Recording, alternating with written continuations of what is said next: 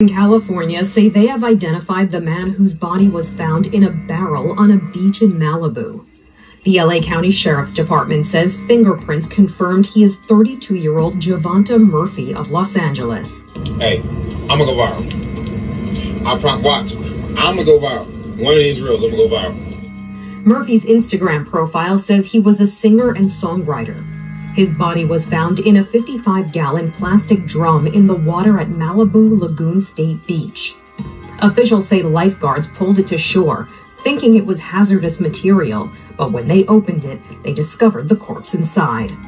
The discovery shocked beach visitors and law enforcement. I've yet to see this, so it's a first for me. Pretty ghoulish. A body in a barrel.